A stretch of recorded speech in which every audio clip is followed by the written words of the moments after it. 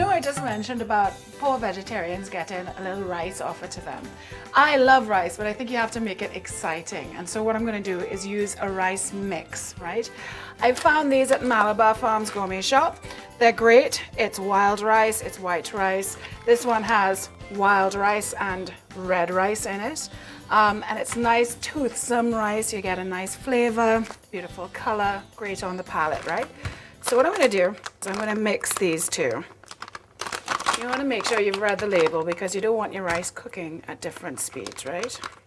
I'm going to put about 1/4 of a cup of the wild rice mix and about 1/4 of a cup of the red rice mix.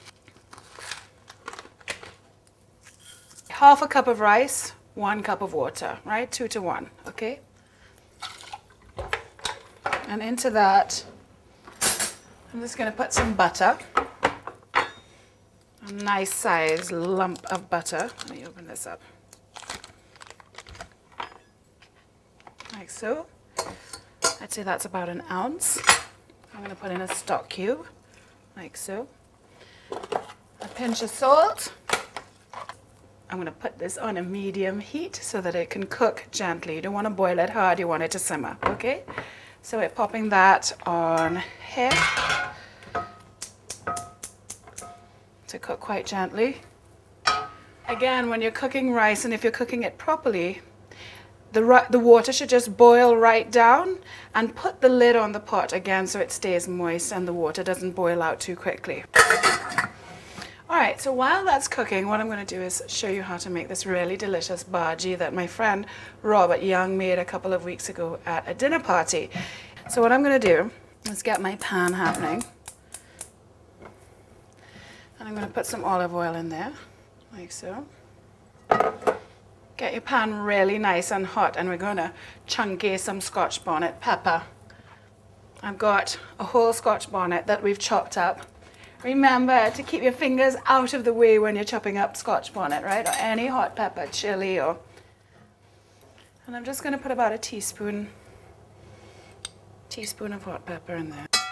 I'm going to cook that out and then take it out of the pan so I flavored the oil really nicely. So give your pepper a good stir in the oil.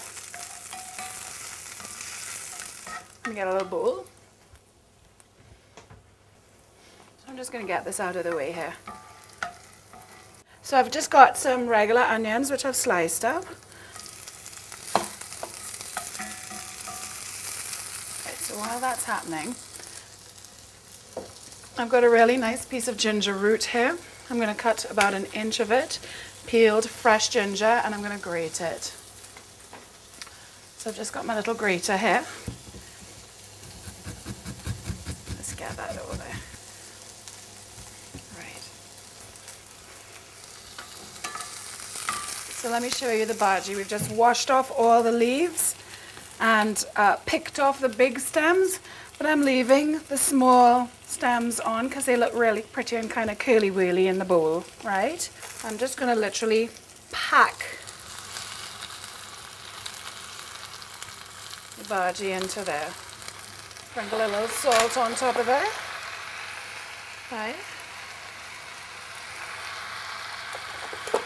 And I'm going to cover it with a plate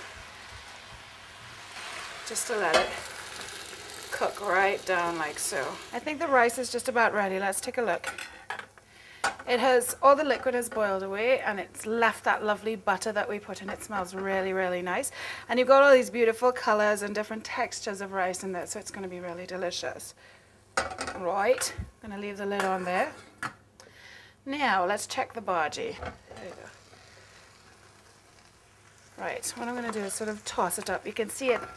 It has indeed boiled down, as is in the nature of bhaji.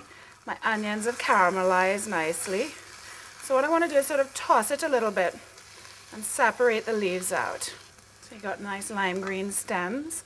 And with my ginger, got a whole sort of handful of ginger. I'm going to squeeze, and then I'm going to sprinkle just a tiny bit. Toss again.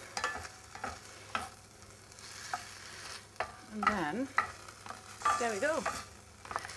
It's ready. turn everything off.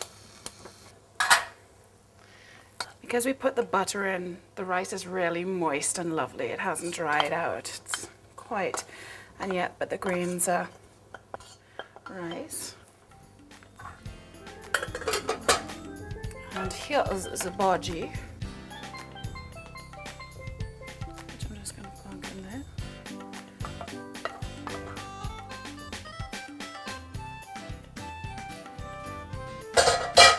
To garnish it, I'm just going to sprinkle a tiny little bit of some Scotch bonnet on top.